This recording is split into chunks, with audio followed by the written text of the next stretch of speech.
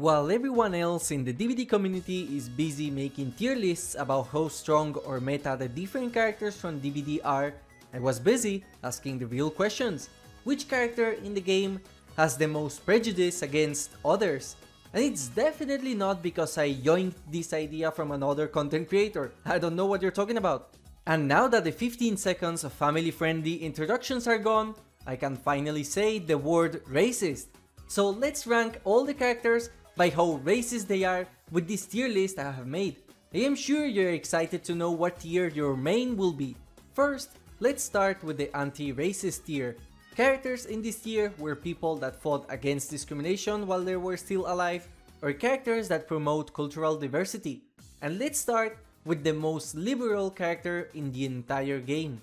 Carmina, just like her title in DBD, was an artist that wanted to expose and fight against the system and corruption in Chile while she was still alive, by making art pieces like paintings, street murals, or poetry as messages against the corporations and politicians that were corrupt. She was for the people, protected poor families, fought for equality, and it even led to her being captured by the cartel because of how much she was exposing them.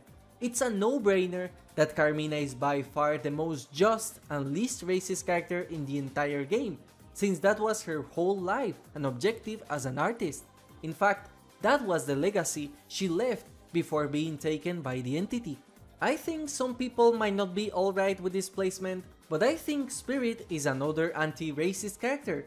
Now, despite it being a fact that Japan and Japanese people are very racist, and spoilers, we will be talking about this soon, I think the Spirit was a new hope for future generations. We know that she studied in a university, so we can deduce that she was a smart person, and being educated greatly helps with not being racist. Not only that, she was young, and this also helps with her breaking a little bit from tradition, as we could also learn from her tomes, as she did not want to practice kendo despite it being a family tradition. Not only that, I also believe that Spirit and Adam would have been an amazing duo as student-teacher had they met each other in real life. So even considering the fact that she is Japanese, I simply cannot say that she is any close to being racist. The Knight is possibly the most surprising placement in the entire video, especially considering the fact that he was a huge piece of dried horse meat and one of the most evil characters in the entire game. However, he's everything but a racist. He started as a Hungarian slave, had his village raided and was brought to Italy as an apprentice. He was trained by Kadir Hakam, who was either an Arab or Turkish but definitely a Muslim. And later on, he formed his own group with Alejandro Santiago, a Spaniard, Durkos Malesek from Czechia, and Sander Raoult, either a German or a Briton. He's by far the most diverse character in the entire game, and he proved that no matter your race, as long as you were loyal to Tarjos, he will respect you. In fact, his respect was so big that he went ahead and saved his loyal minions from continuing their lives as slaves. Yes, the Knight is a pillager. Yes, the Knight is pure evil, but he fought against discrimination, something that a lot of the characters in this list cannot boast. And unfortunately, that is all for the anti-racist tier. Now, let's talk about the most sad tier in this video. Victims of racism. The characters in this tier have suffered from discrimination while they were still alive, and we could say that their entire lore is focused on discrimination as well. Let's start with my favorite character in this tier. This might be surprising for some, but Deathslinger's story is a very sad one filled with betrayals and a lot of discrimination. Born as an Irish in America, the Irish were very discriminated back in the 1800s as they were seen as poor, lazy, drunks and without any discipline. Despite the fact that Deathslinger was basically a genius during those times with his groundbreaking inventions, he was still treated as less of a human by the rest, which is why nobody took him seriously, and they just ended up taking advantage of his trust and intelligence. Slinger had to work hard in order to found the Hellshire Gang, which was formed entirely by other Irish inmates. Discrimination ruined Deathslinger's chances of being one of the most influential and important people of his century. Wraith is another character that suffered from a lot of discrimination. especially back in his country of origin, Nigeria. His family was eliminated by military groups that just wanted to exterminate everyone. He was definitely discriminated against. However, his lore after he came to America does not state that he was discriminated due to his race, so he possibly had it better there, if only he didn't get into some shady business in Outer Haven.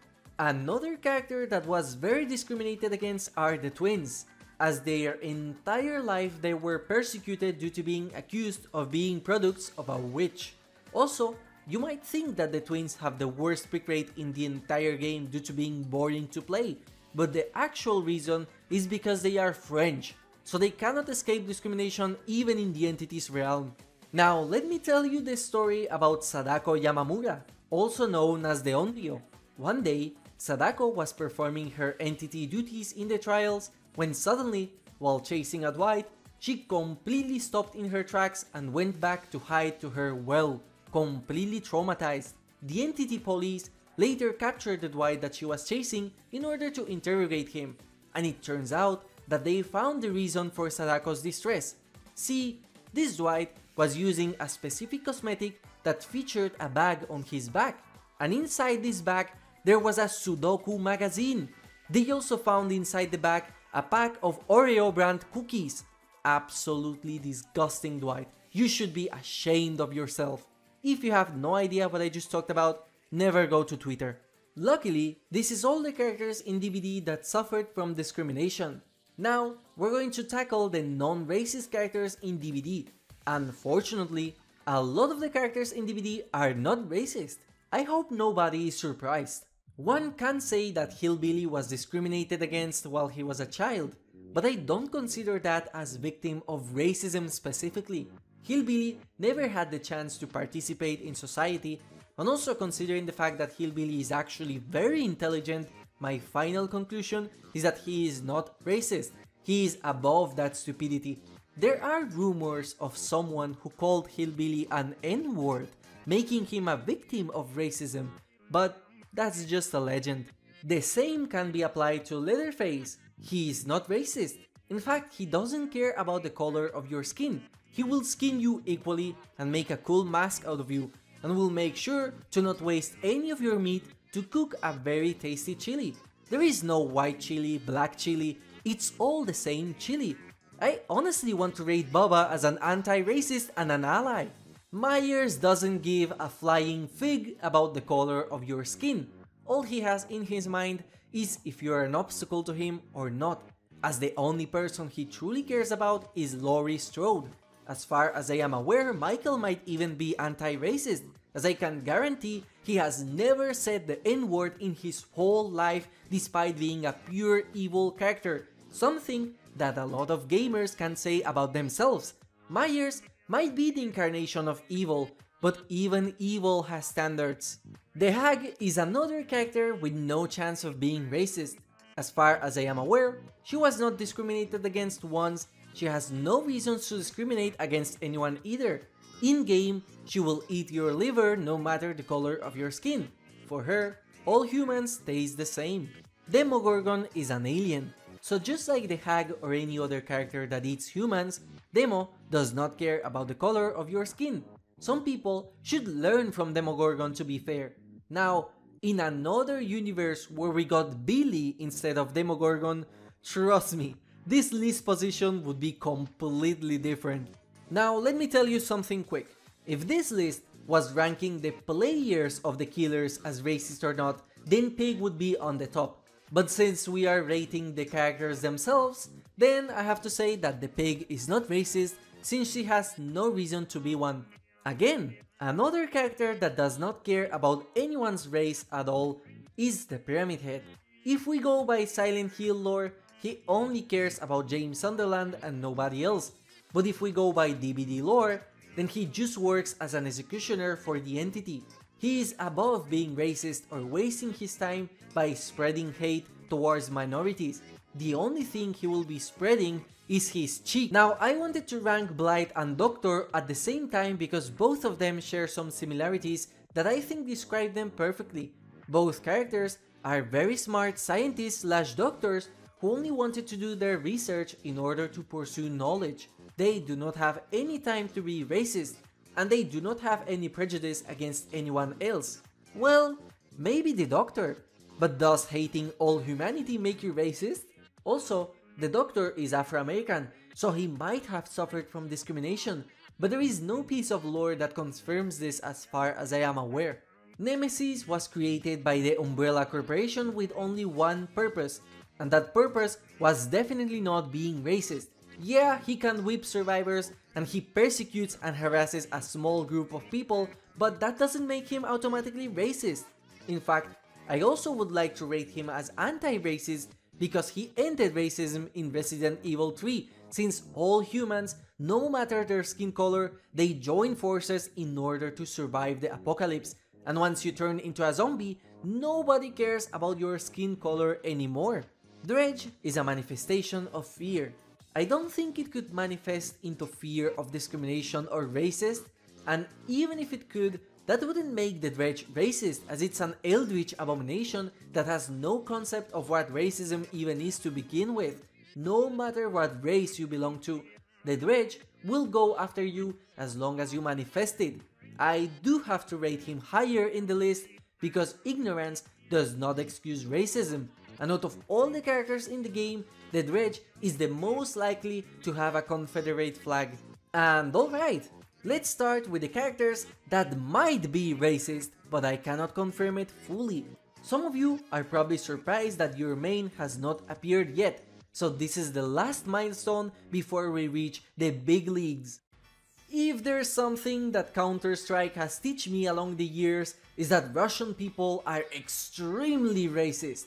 However, since that experience is fully anecdotal, and it's also hypocrite for me to generalize an entire country only by a small minority that plays a game, I think it's best we go by her lore. The Huntress lived in Russia during the times between the First and Second World War, so it is possible that she never saw anyone that was not her same race. What would her reaction be towards a person of a different color is something that I don't know exactly, but whatever the case, that person would end up being hunted. It saddens me to put the Trapper in this part, as he was originally going to be fully into the anti-racist category. One thing for sure, his dad, Archie Macmillan, is fully racist as he calls all of his workers as maggots, so it's not far-fetched for him to have bad prejudice against people of different races. The thing is that originally, when Trapper had 14 years, he was completely against his father as he cared for his people, to the point that if he didn't have fear against his father, he could end up fighting for human rights. The problem is that his father ended up influencing him, so this makes the Trapper to be potentially racist. Out of all the characters in the game, the Trapper is the only one that could have been way better. Now, there is absolutely no official or canon confirmation that Ghostface is racist. However, he does not give me good vibes at all. Not only has there never been a black Ghostface in the movies, but using a white face as your symbol kinda reeks of some political beliefs behind that choice. It's also confirmed that Ghostface only kills those he sees as worthy. And guess what? If you have a criminal record, any potential affiliation with criminals, or if you are, as it said in his official tome, too loud in the community, then Ghostface has no interest in you. Now, Mr. Ghostface, what do you mean exactly with too loud in the community? What do you mean by that? If you tell me that doesn't smell like prejudice, I don't know what else to say. Trickster is again another character that has no official or canon confirmation that they are racist per the definition of the word, yet at the same time, Trickster just doesn't give me any good vibes at all. He definitely is a person that has disgust over the rest of people, and there is no guarantee that he has even worse disgust between people of different races. In fact, whenever you drop a survivor as him, you can clearly see that he does so showing absolute disgust towards the fact that he was touching another survivor physically. Don't tell me that hand gesture doesn't look like absolute disgust. Now, imagine that gesture while dropping a Claudette. That doesn't look good for Trickster in my opinion. Let's not forget about his over-bloated ego and narcissistic personality, which doesn't help his case at all. Oh boy, we have a big one here. By now, you probably already know that there is no official confirmation that Clown is racist, but come on man, he's one of the most messed up characters in the entire game that uses chemicals against people in order to capture them while they are asleep, and God knows what he does to them while they are defenseless. And considering one specific add-on of this guy, it doesn't sound good, trust me. Let's not forget the fact that he was alive during the 40s, which doesn't help Clown at all, as segregation was still a thing. However, one fact that I noticed is that not a single of his fingers, either in the lore nor the ones that he has in his keychain, belong to a person of color. But to play the devil's advocate, it is true that with the Clown you can technically steal a black survivor's finger, but I don't know whether to count that as canon, as there are a lot of things that you can do in-game that I doubt the characters do in lore, like teabagging. Either way, ranking the Clown any lower in this tier list just doesn't feel right. Alright, this one is going to be the most polarizing opinion in the entire video. So here's the thing, right? The Legion is a group of 4 best friend teenagers composed of Frank, Julie, Susie, and Joey. Joey is black, so by that logic, they cannot be racist, right? However, most of you already know that this logic is flawed, and having a black friend is not an excuse to justify acting racist. Now, take a look at Frank and have the audacity to tell me that he doesn't drop a couple of hard R's in some gamer heated moments. But I think the worst offender is Julie.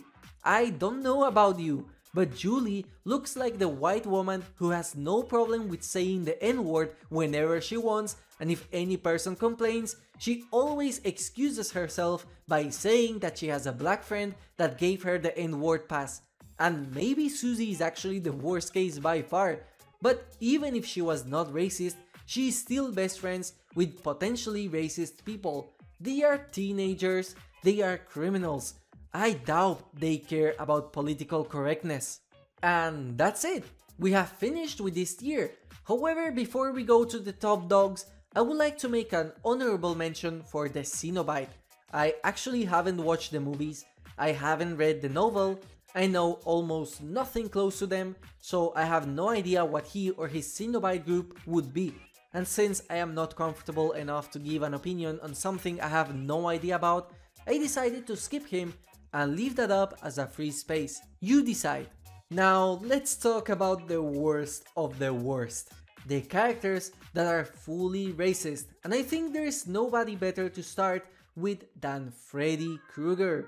Now, if being a P-word wasn't enough for Freddy Krueger, he decided to step up his game by adding another thing to his arsenal. In the Freddy vs. Jason movies, Freddy Krueger decided to make an uncomfortable comment towards a person of color by saying, "How sweet, dark meat." Come on man, was that really necessary, dude? And before you claim that this Freddy is Robert Englund and we have to have the remake Freddy in the game, let me remind you that you're watching a video about ranking fictional characters in a video game by how racist they are. Do you think I am going to take this video seriously? Hey, probably nobody expected this placement on the video, but before you start defending your Babylonian goddess, please consider the facts. Number 1, she lived way back in the past during a time period where having slaves was something absolutely normal. And number 2, she is very religious. Combine those two facts and please have the guts to tell me that the plague is not racist at all. Do you think someone who had slaves build her temple, someone who hates infidels, would fight against discrimination? If her god revealed that her race is the superior one, she would not think twice about it. There are a lot of factors and context that just points to her being racist. Alright, I know what you're going to say. She is not racist, she is only ableist. As if that makes her any better. But if the white hoodie she wears is not enough to convince you, then let me ask you this.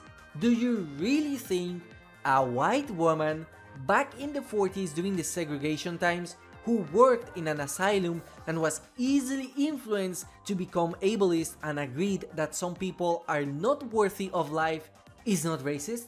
Really? Well, we finally got to talk about Kazan Yamaoka, aka the Oni, aka the Japanese cleanser. Remember all of the characters in this entire video?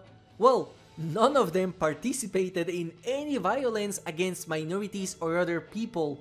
Oni's entire backstory and motivation is literally to cleanse the land of Japan out of fake people that are not worthy to be called samurai.